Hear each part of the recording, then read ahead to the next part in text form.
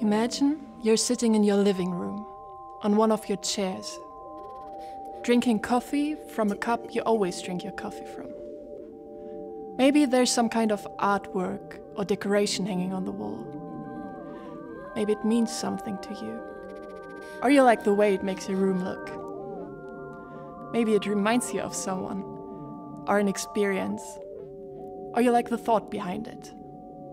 Now, when the coffee is empty, the cup disappears, the chair vanishes, the artwork is no longer there and you're gone, what remains of you then? My research is about looking at this absence. The absence I'm talking about is inscribed by a crime. The crime of someone coming to your home with the intention to eradicate you. You and every single trace you ever left in this world.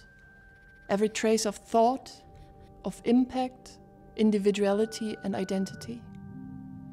Intending that future generations forget that you, your world, and this crime ever existed. 75 years after the end of the Holocaust, we're discussing the problem of those objects being in museums. We discussed the problem of what we see, looking for fair and just solutions. But there are no solutions for absence. To endure and to look into absence is the beginning of a search for traces of a lost world. Recognizing the absent in the presence of the object enables us to reflect. What shall remain